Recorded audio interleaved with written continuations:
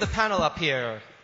So we have an esteemed panel group today. We have Guna Kaliannan, who is the Director of Content Acquisition and Programming at SingTel. We have Craig Dobbs, who is the Head of Programming and Production at Fox Sports. Please, gentlemen, line up over here. We have Olivier Laouchez, who is Chairman and CEO of Trace Sports. And we have Andrew Stark, our resident Australian, is CEO of Surfing Australia. And finally, and not least, we have Gushi Sethi, who is SVP Affiliate Sales and Marketing from Asia Pacific Eurosport. Thanks, guys.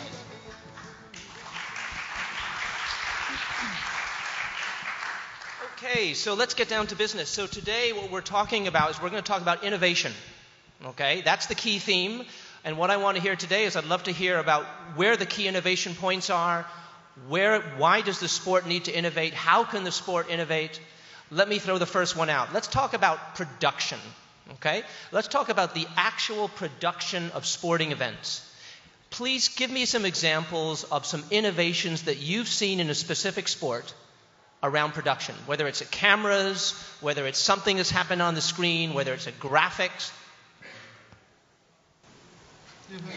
Well, I suppose from my perspective, production is innovating all the time. It doesn't stop. I mean, you've gone from, 5, 6 cameras to 30 plus cameras at cricket. We've got multiple cameras, multiple feeds. We've got HD, we've got 3D, we've now got 4K or Super HD. We've got sky cams, we've got spider cams, we've got little hovercrafts that go over the top. I don't think there's any lack of innovation. From our point of view, what we have to balance is the cost of innovation and the benefit to the viewer. Okay, you lost me on the spider cam and the hovercraft. What exactly is that? Spider cam goes overhead. It's on your little wires that goes ahead, so you get those shots above a cricket pitch, which look like they're coming from a blimp. It's our cheap version of a blimp. Skycam was the first derivation of this about 15 years ago. So we put them across the stadiums and we run cameras over the top. The little hover cams or little helicopter cams go over the top. They have about a 20 to 30 minute life cycle. They have cameras and we can skim them over the surface and come back. Are they on wires or someone remote controls? No, they're just little hover cams. We do have to do it with the approval of the body because there's always a chance they'll fall from the sky and land on someone's head, but we try and avoid that. Okay, does the consumer care about that? I mean, do they like those camera angles? Is that bringing the sport to life from your perspective, Craig? Well, I mean, we do it because we think it adds to the coverage. Yes, we think they do. Does the consumer care how we get the shot? No, not really. The consumer just wants to see the content, wants to see the product presented in an entertaining and innovative style. They don't really care how we do it. I mean, stump cam, when it first came out in cricket, was a massive innovation. It was fantastic because no one had seen that angle before. Now it's just taken for granted. So okay, for the uninitiated, where's the stump camera? Stump camera's on the stump in a cricket game. Actually on the stump? It's part of the stump. It's hollowed out. Okay, how big is the camera? Tiny. Tiny. The stump's not allowed to be any different. We can hollow out the stump and put the camera in. Okay, fascinating. Where else can cameras go? What else have you seen in your sports? What other innovations? Interestingly, I think in 2010 there was the first time that a simulcam camera was used for rally, where you have the cameras put in certain points of a stretch of road. Where you film it, so like let's say 3 cars going at different times going along that same road, but what you can then do is to superimpose them from a certain point that all the cars may have started to come, and then you can see the traction of how they've, which car was racing ahead and which one was a little bit behind with markers. So that's one that was used and now is done with 3 cameras. I actually have a short video if you'd like to see that. I'd love to see that. The simulcam for 3 cars, please.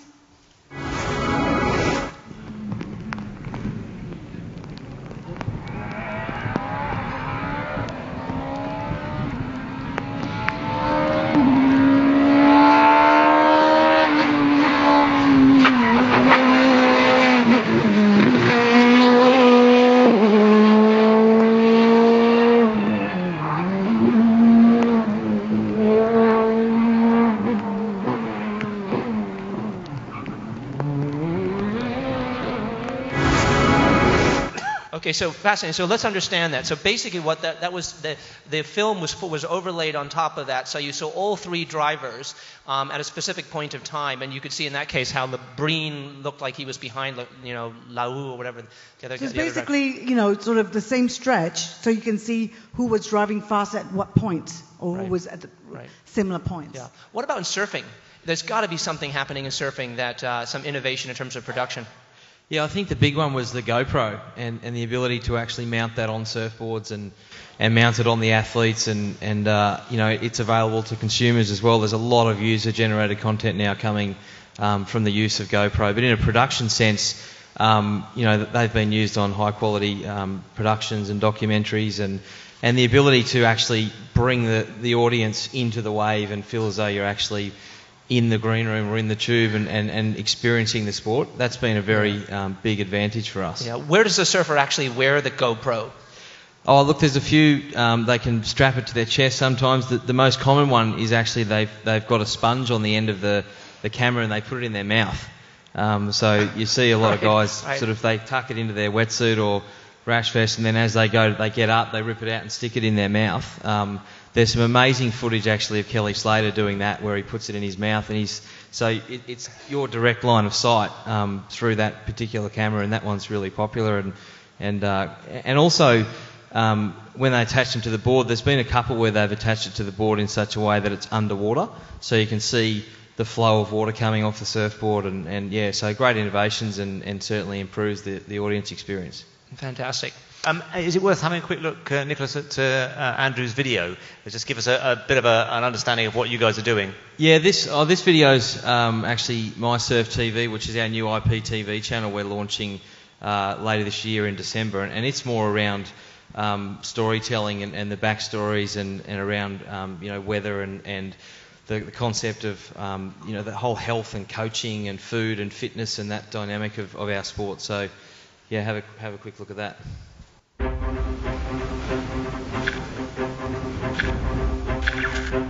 Surfers are part of a global community. They are tech savvy and highly socialised online. Only My Surf TV will cover everything in surfing, all in one place. From the best surfers Australia has to offer to daily surf news, live event coverage and so much more. This will be the biggest, hottest digital evolution on the surfing planet, created specifically for one major market segment. So grab your brand, drop in, get amped, and don't miss the biggest ride in Australian surfing history. My Surf TV. It's everything Australian surfing has to offer, wherever and whenever you need it.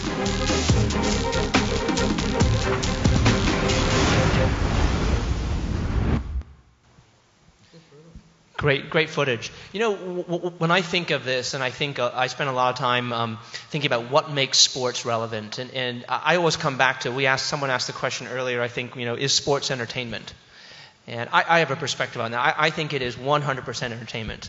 I think what makes sports so exciting is obviously not just what happens in between the two whistles, but it's the backstories, it's the characters, it's how this one athlete grew up with no money and he had no soccer shoes and he was able to tape his feet together, and and how he made it to the pitch, or everyone has their kind of unique backstory. I think this is something that certainly deserves a lot of attention and innovation.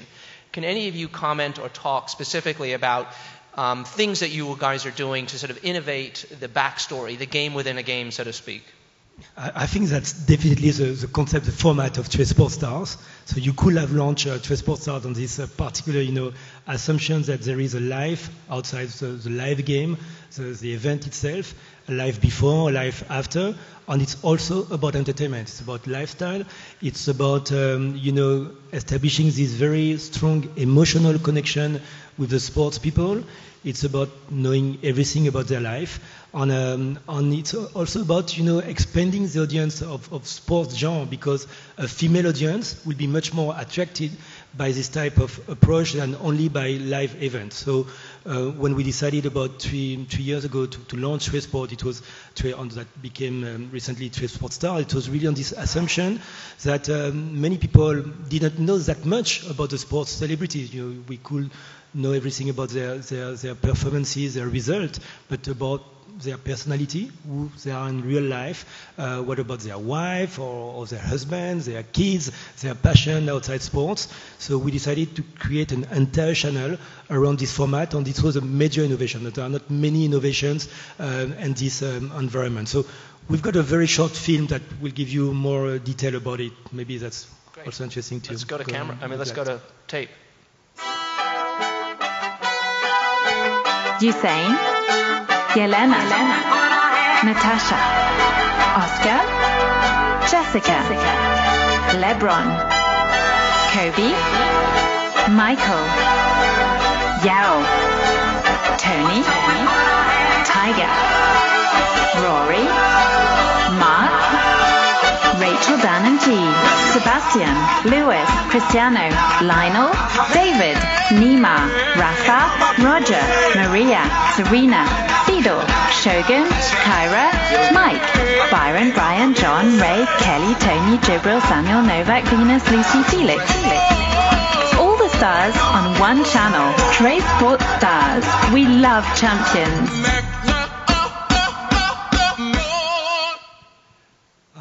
Great to hear the backstories. Who are the top 3 celebrity athletes who everyone just has to know about? They have to know what they eat, how they dress. Wow. In fact, Lionel Messi really attracted a lot of attention. You know, when he opened his Facebook page, I think in one day he had more than 20 million people who read it. It's incredible. And we've got a lot of attraction also with some NBA players. There is really, because, you know, the Trace brand was first about music. So we've got a big part of our audience which is quite young. So we try to establish also some, connection between this entertaining world of music and this entertaining world of the sports people. And in fact, there are a lot of commonalities. These sports guys like music a lot. So we learn a lot of things. And you could see Oscar Pistorius and the teaser. We spent in fact 3 days in his house a few months before what happened with his girlfriend. So we had at the time a very close relation with him. And it's true that the images that we shoot at the time were used by a lot of other channels after when he was accused of killing his girlfriend. So it's true that we managed to get access to these guys. It was not easy at the very beginning, but most of them, we spent days with them. Usain Bolt, we spent 3 days in Jamaica with him, and he's a very big music fan, a very big football fan. So we know a lot of things about all these guys. Is that good? I mean, I hate to ask the tough question, but is that good for ratings?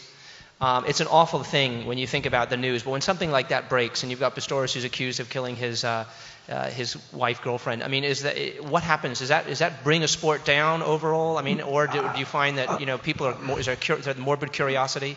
Any thoughts on that? Have you guys seen anything? Well, I don't think it's a ratings killer. I mean, at the end of the day, if it's presented in a factual format in the way it happened, then there's definitely an interest for the fans to know what actually happened, so on and so forth. And I think Trace Sports Stars, to a certain extent, achieved that in terms of going into homes and showing the lifestyles and so on and so forth. And I think it certainly helps these days. I think the fans definitely want to see more than the 90 minutes. And it's a very good complementary content that can happen either, or you can show it either on TV or on a companion screen. So what does SingTel do? So you're a typical pay TV player. What do you do outside the 90 minutes? How do you engage your audience? Or you just sort of say, something, that's not our job. I'll let all the online sites and the Facebooks and the Twitters handle all that. I'll just take care of I'll take care of everything that happens in between the whistle blows. Or do you guys take an active participation? Do you innovate around the backstory? We traditionally try and innovate actually within the 90 minutes and, of course, beyond the 90 minutes. I mean, one of the things that we've done this season with the Premier League is we've created exclusive content just for our companion app, Me on TV Go. It's not available on TV. It's just there so that for 2.5 hours, you are actually just seeing all the action that are happening in all the matches, and we bring in good quality pundits to talk about it. They talk about their lifestyle. Paul Parker, for example, talks about his experience when he was playing back. So it's about diving into the customer experience or the pundit's experience, and to give our viewers a wider experience in terms of not just watching football, but understanding more about what happens behind the match itself. Give me some other examples, maybe from Eurosport or surfing or Fox. What other examples have you talked about? Everyone talks about exclusive content, but I really want to understand that, because exclusive content doesn't really define what it is. What is it that's exclusive? Give me some specific examples of things that you guys have done in your businesses that highlight what happens off the field. For us, for example, exclusive is not just in the broadcast rights, as you said, it's also what you do around it. And with the digital age that we're in right now, where people want more, it's not just what you show on TV, it's what's on as a second screen and so on, and in mobile apps and so on. So for our US Open coverage this year, we actually, sort of try to connect with viewers on different points. I've got a video that just sort of captures all of this. So this is actually what we did in Europe, because we have 2 channels, so you can see how we've actually sort of engaged them on different points. You can run the US Open video. Yep, just coming up. Double up with Eurosport and Eurosport 2 for 2-court coverage of the US Open. Plus, Eurosport Player offers live coverage from up to 6 different courts on all your devices. Don't miss any point on the move. Like to tweet? Then follow @Eurosport. And for more up-to-the-minute news and analysis and live scores around the clock, go to yahoo.eurosport.com. Eurosport. All sports, all emotions.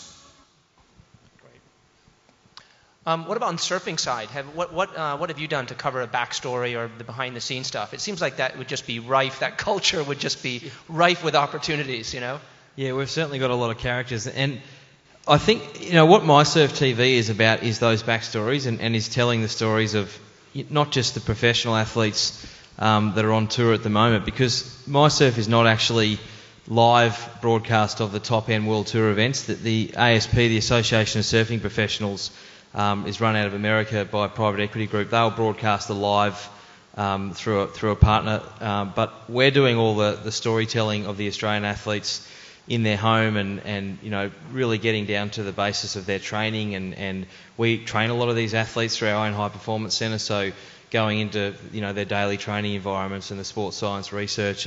But in terms of exclusive, I think one of the really interesting things we're doing, and we've done some market testing already and had some incredible traction, is delving into the history of the sport and going back sort of 50 years, and we've got our hands on some never seen before footage from famous surfing events in the 50s and 60s and 70s that is really compelling, and then getting some of the stalwart legends from that era to actually tell the stories about that footage. And we're a whole of life sport, so we talk to kids, but there's a lot of surfers in their older years that are really interested in that sort of stuff. So some of that footage that's just never seen before, and surfing as a sport hasn't really been huge in broadcast. It's had a presence, but it hasn't been a big sport in broadcast. So the ability to tap into some of that old footage is going to be amazing. But Andrew, I'm really curious about that. Nicholas, just one second, just put you on the spot. Andrew, it's quite a niche sport, surfing. So in a market like Australia, which is dominated by Foxtel,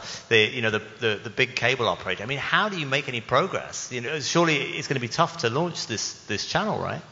Well, we've done a lot of research in terms of the market there, and from a surfing perspective, I mean, I actually spoke at the Brightco session earlier today about just how competitive Australia is, and there's 48 professional football teams in Australia compared to California. There's 8.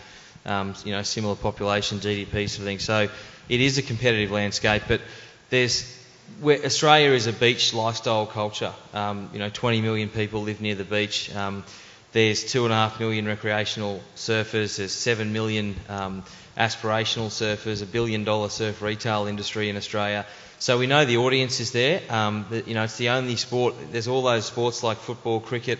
None of them actually support 8 print magazines. So surfing in Australia has a big audience, and globally has a big audience as well. So it's more around the way we're doing it through this IPTV channel, where the big sports are dominating in the broadcast area, but ours is certainly going to be, and ours is very much driven around short form content. a lot of 2-minute, 1-minute, 2-minute storytelling that sort of compels audience. So you're delivering direct to consumers over the internet, basically. That's right. Yeah. You touched on something interesting, history. Why is history important? I think when you think about European or U.S. sports, people grow up because their grandfathers watched a team and their fathers' fathers watched a team, and so there's a real heritage, and people generally understand the history and the lore of each of their individual, the fields they played on, the stories, the legends.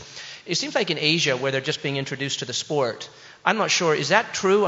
How do people really understand the history of Man United or, Tottenham, or do they really understand the Red Sox, or do they truly understand the history of, So my question, I guess, is a question from, again, we're talking about innovation, but I think this relates to it, is is it our responsibility to take Asian audiences and give them that background, the core, about some of these, Western sports, and provide them with the history, or should we just drop them in, parachute them in right into today and forget what, Lionel Messi's, and forget what happened to Barca or, AC Milan, 20, 30 years ago?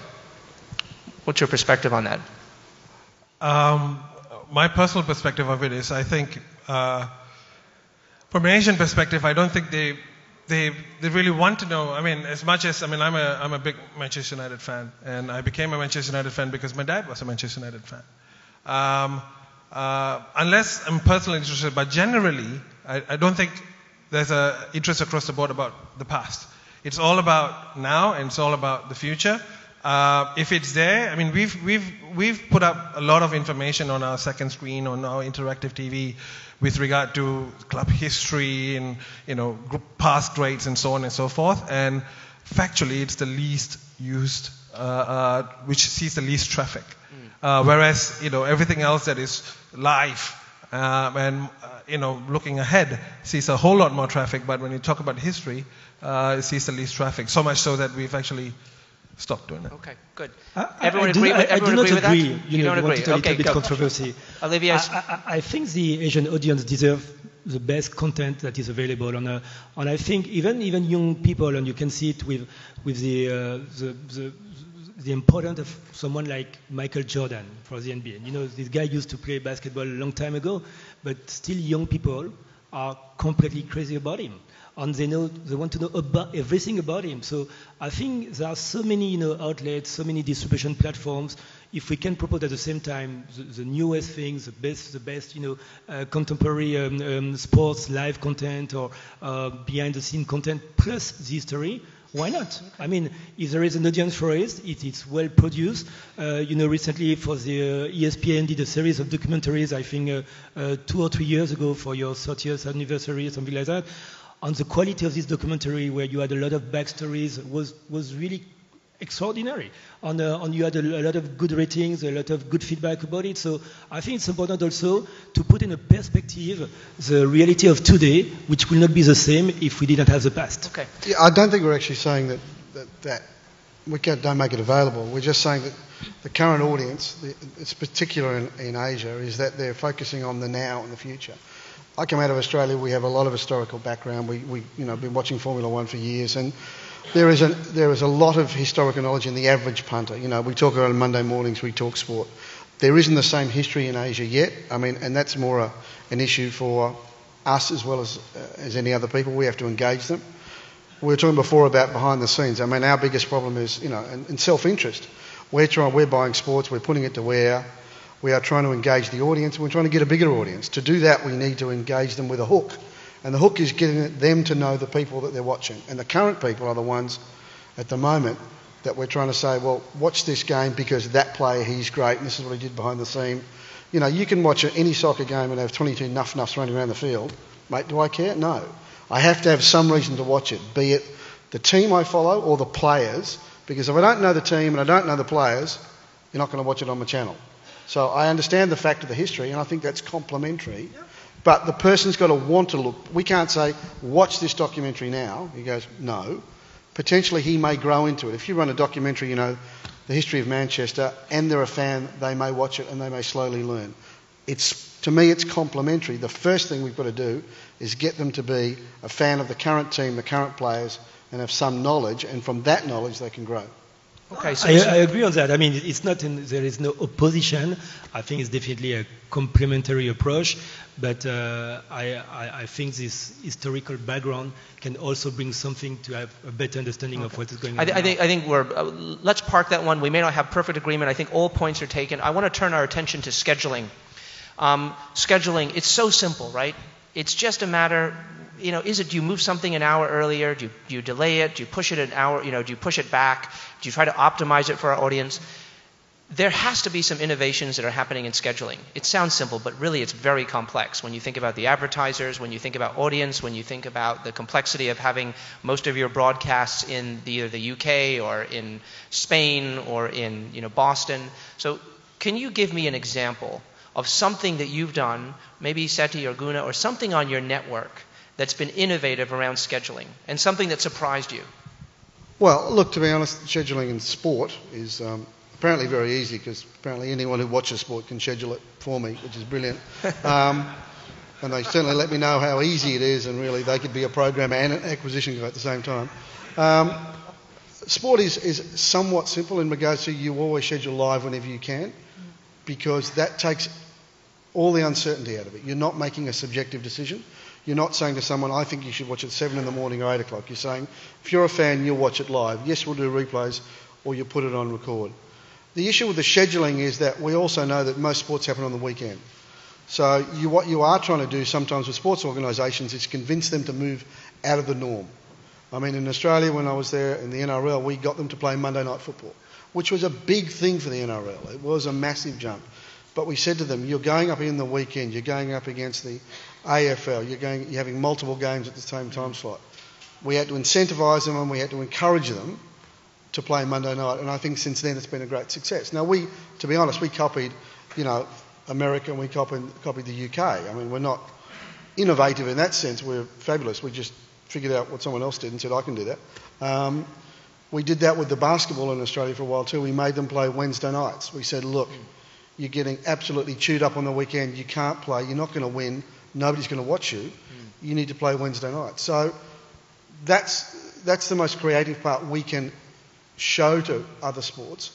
The big ticket sports, I mean, to be honest, the BPL, they're not going to listen to me anyhow, and good luck to them. The NFL's not going to listen to me, the Major League Baseball's not going to listen to me, but the smaller sports is where you can be creative and innovative with scheduling, because you can say, mate, if you want a window of opportunity, there it is. What happened on Wednesday nights with that basketball league? Did it end up having an uptick in ratings, or is there any kind of... It did. Look, self-interest, we argued that it was good for us, because the more live sport we want, we would love our channels to have live sport every day across the spectrum, be it a wide range of sports. We think it was innovative, and we think it worked. The problem was the teams argued that they weren't too fussed on it, but we still persisted, and as long as we had the rights, they kept playing. But again, our argument was better for the sport, because if you keep playing on Friday, Saturday nights, nobody's going to watch. Watching. Sethi, how about you on Eurosport? Well, I just was about to say, I mean, for sports, I mean, scheduling is a little bit, well, not that simple, but really complicated, because it is about the live. I think we go back to the value of what sports broadcasting is. We broadcast over 3,600 first-run programming, of which 80% is live. So we do not have the luxury of just saying schedule it, be innovative in the scheduling. We have to put live when live is, because that's what fans want. That's why they come and watch sports.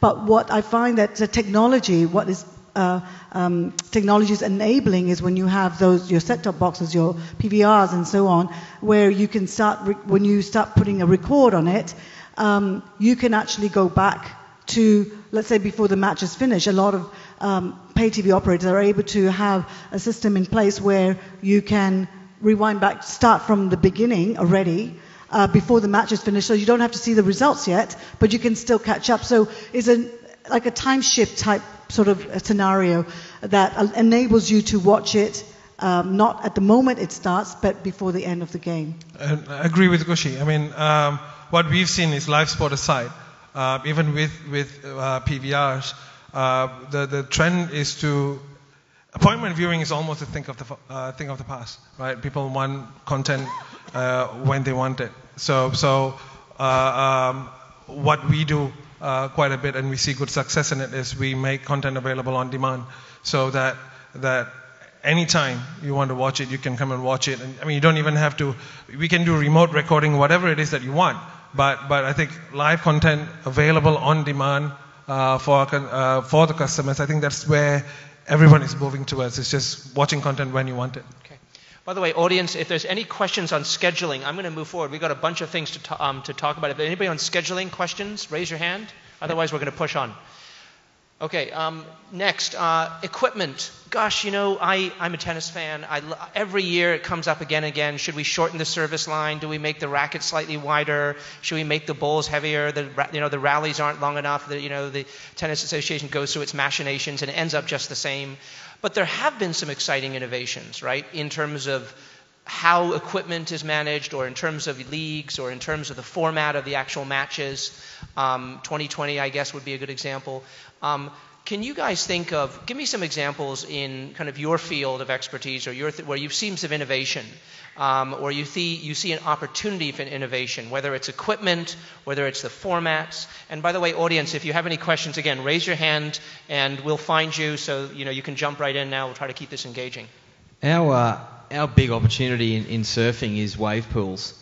And obviously, you talk going back to scheduling, surfing is really hard to schedule because the big World Tour events, there's a 12 or 14-day window and the surfing only runs for 6 days, which is why trying to get it on free-to-air television is very difficult, and the online side of it has been so big in terms of the audience. And often a final of a major World Tour event might happen, on a Wednesday at 11 o'clock in the morning. That can sometimes be good for an online audience because they're at work and they're watching at work. But the push also to the Olympics for our sport with surfing, I think the only way we're really going to get there is with wave pools and wave pool technology. What's a wave pool? Everyone should know. A wave pool it's basically an artificial wave that's made. I mean, there's 3 products that are out there, and there's a couple of prototypes, but there hasn't been one built yet in the world that is a proper, 4 to 6 foot wave that is of World Tour standard. There's certainly a lot of opportunity there to do it, and it's about a $25 million spend. So, the business model is quite good though, but the wave pools really create the ability to schedule and the ability to have a stadium-like experience with our sport. And for us, that's an incredible opportunity, and I think the future will see surfing hit the Olympics through that mechanism. Fascinating. Other innovations in sports? Anything, Craig, you're excited about? Anything that you've heard, rumored about how? No, to be honest, I think the best innovation currently running is what cricket's doing with the third referee. They're using technology to assist the umpires, and I think it's making cricket much more compelling. You get the captain has 3 picks to challenge a decision, being an LBW, and for cricket fans, it's quite interesting. So you have to explain that again for the uninitiated. Well, basically, cricket's using technology to double-check the umpires. They've got tracking technology which tells you where the ball's going to go. So it's taking some degree of human uncertainty out of it, but they're not allowing the opposing captain or that to challenge the decision all the time. He gets 3 picks. So there's an element of skill, there's an element of luck, which I think is adding a lot to the cricket, in fairness. It's not perfect because sometimes, television is a harsh mistress. The captain can't make a call. You see it on replay, he realises that he was out, but it can't be helped. In the NRL in Australia, they've had third referees for a while, and technology helps the viewers, I think, a lot appreciate the sport. The problem is, again, it's imperfect. Last weekend in the NRL, you're supposed to have 6 tackles in a series, then you change the ball. One team scored on the 7th tackle, so technology is great, but unfortunately if the umpire can't count past 6, he has a problem. So, these things I think are great to try and help the viewers and the fans and try and attract more fans. Yeah. Let's also talk. I want to talk about kids for a second, because we're all comfortable and we're all kind of in the middle age. I'll put myself in that category. Middle-aged guys, we have our habits. We like to sit in front of the TV. We're prepared to watch 90 minutes or 120 minutes of a sport. But the honest truth is that's just not the reality. I have my sample size of 4 kids. None of them watch TV. They're all, 2 of them are sports fans, but they never watch TV. They're all consuming, in bite-sized pieces. They don't really care when a match starts. It's irrelevant to them. They may dip in and dip out over the course of a match to just sample a few things here and there. And here we are, we're all the plush big executives sitting at the big firms talking about the broadcast rights and how much they're going for.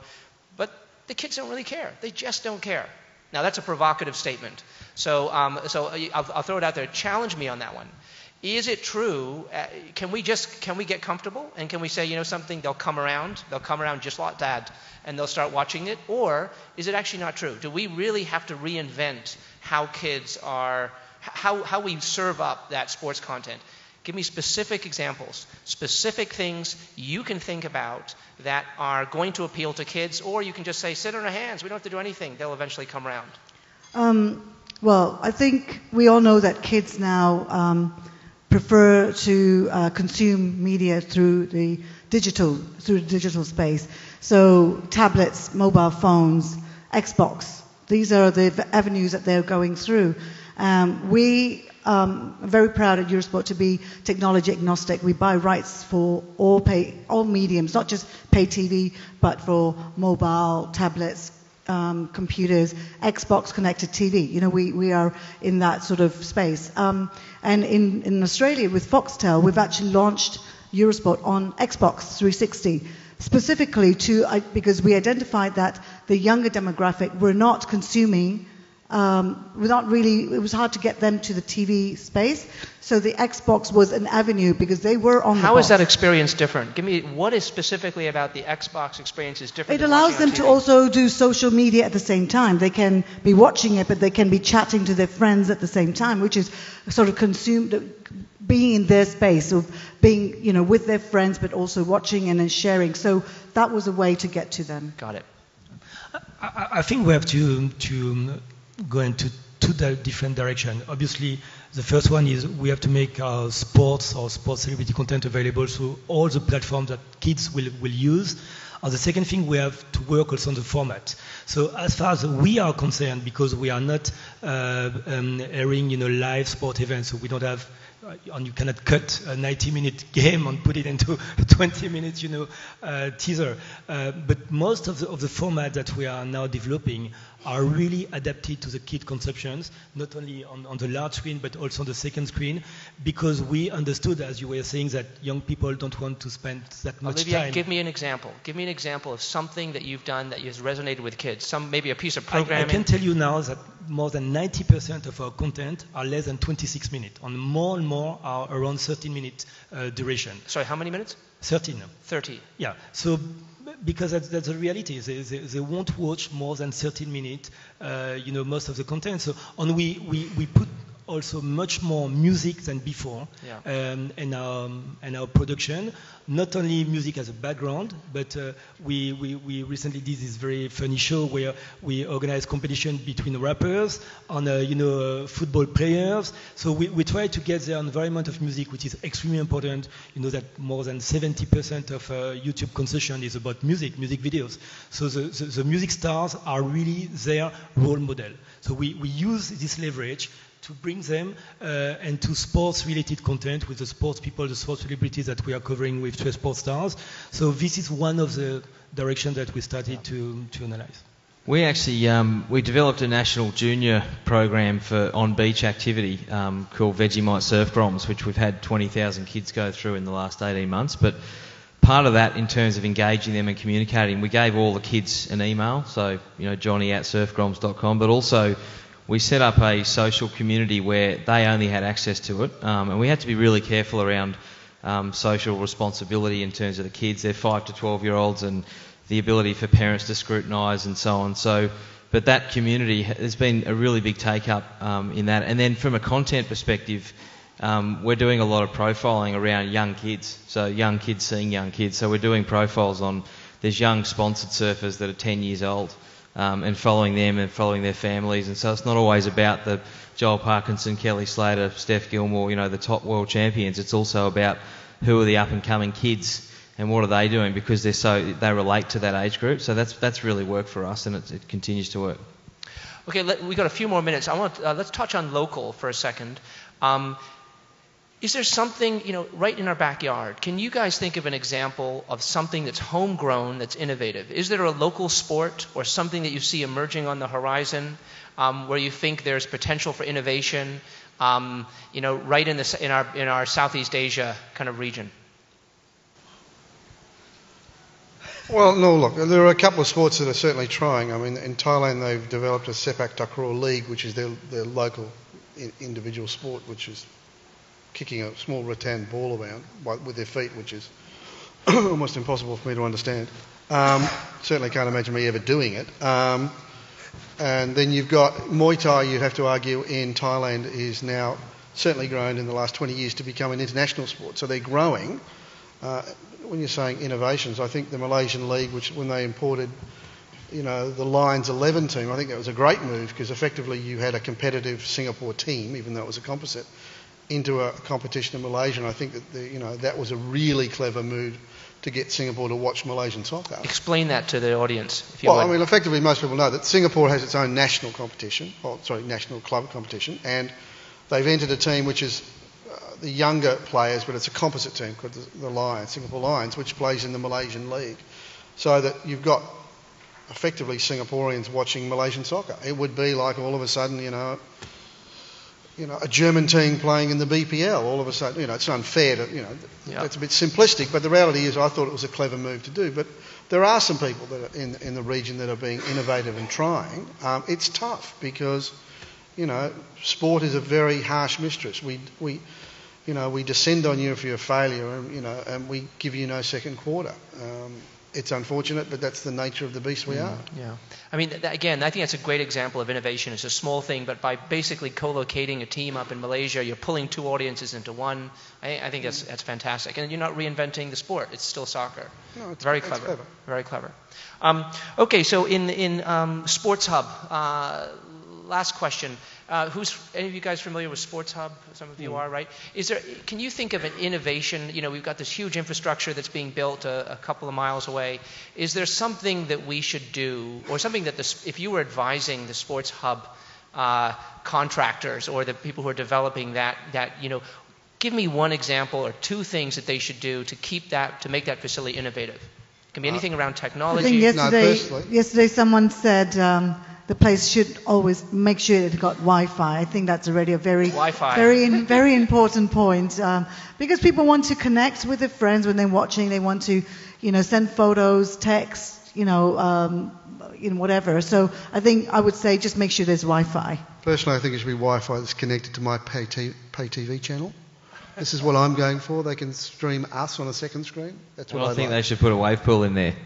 A wave pool. Okay, good.